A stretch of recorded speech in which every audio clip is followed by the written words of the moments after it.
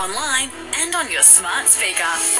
Townsville's national award-winning builder, Kia Constructions. Hit News Briefing. Hi, it's Lachlan Itter with your local news briefing. Today's COVID numbers are in for Queensland and we've recorded just under 5,200 new cases. 12 more people have died with the virus, aged from their 30s to 90s. 9 of those were in aged care.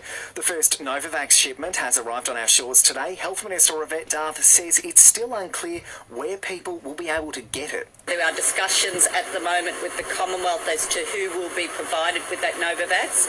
It is our preferred position that will go to community pharmacies initially.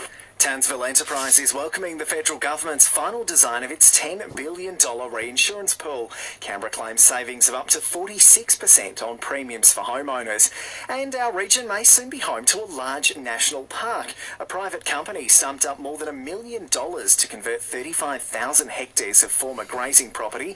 The project falls under Queensland's 10-year plan to promote tourism and protect the environment across the state, but conservation councils have urged the government to increase funding and ensure big acquisitions continue.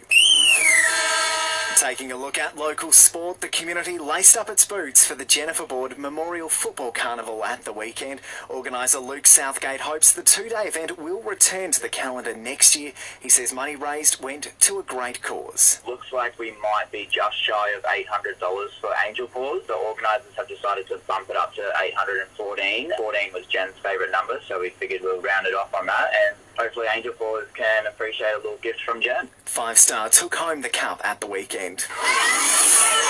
After more than 7 years, North Queensland's Ray Thompson is shaving his locks. The former cowboy will clip his hair March 18, raising money for the Leukemia Foundation.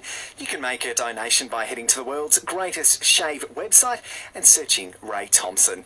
And to keep up to date with everything happening in Townsville this weekend, go ahead and favourite the Locals Guide on the Listener app. Introducing the Staria Load, Hyundai's new commercial van that fits in everything. And now it even comes loaded with a $1,000 bonus for EV holders. Test drive today.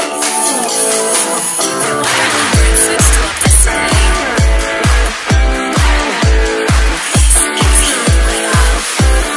31 degrees, mostly sunny across Townsville today, down to 23 degrees tonight.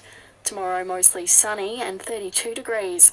Our Listener app is the home of radio, podcast, music and news. Join up to listen live or on demand now.